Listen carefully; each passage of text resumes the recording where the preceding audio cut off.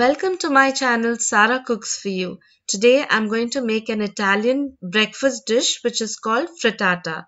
For this I've used assorted vegetables and eggs. You can also add in any meat of your choice.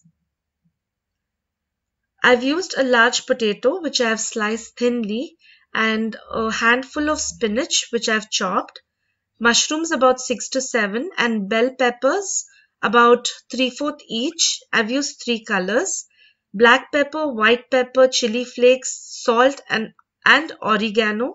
I've used 3/4 teaspoon each. Eggs about 6.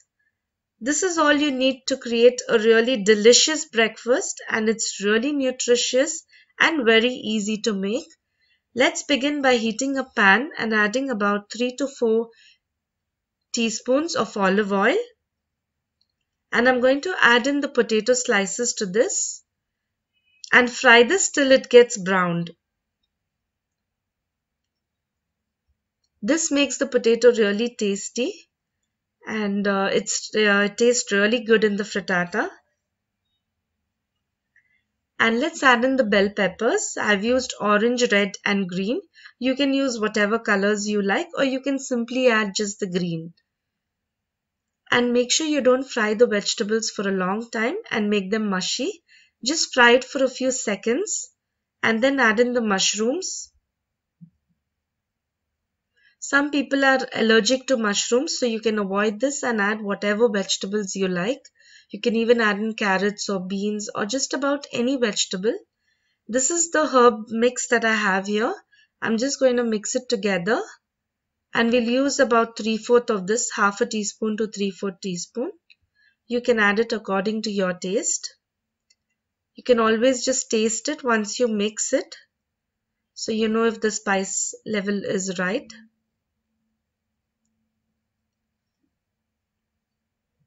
Now I'm going to add in the spinach.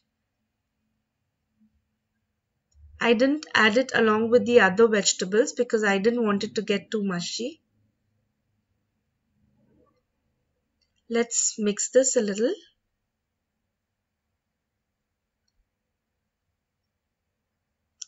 Please subscribe to my channel and let me know if you like my videos and what you would like to learn. Okay, these are the eggs. I'm adding another 3/4 teaspoon of the spice mix to this. And let's whip the eggs well. And I'm going to pour the egg mixture over this layer of vegetables that I have right now.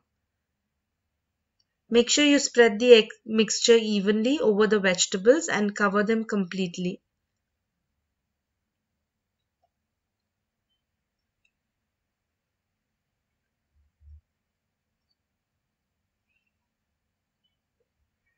Okay, so the vegetables are covered completely with the egg mixture.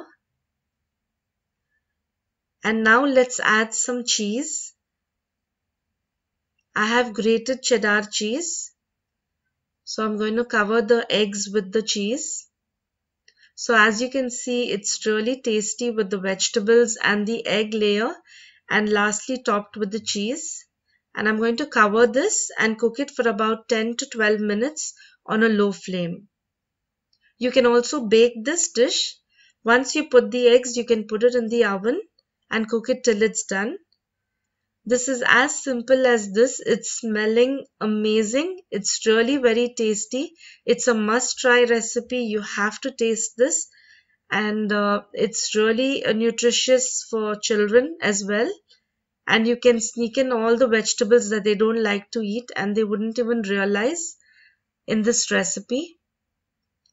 This is really cooked well, and you can cut it into pieces or into triangles and serve it hot. I hope you liked this recipe. Please do comment and let me know if you liked it.